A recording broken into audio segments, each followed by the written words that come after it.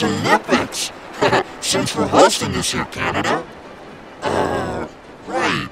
About that, I'm really sorry, but we've got a one China policy here in Canada, so you can't call yourself Republic of China.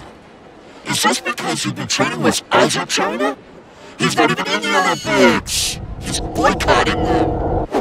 Canada, what the heck, man? Why you always gotta play my boy like this? Don't be a bad. If you would just recognize my existence, then you'd get the real China in your Olympics, and we kick ass! The Olympics are supposed to be about sports, not politics. Oh, now you're being stupid. You're still out, though. Sorry. Hey, don't look at me. I'm gonna boycott your Olympic ass!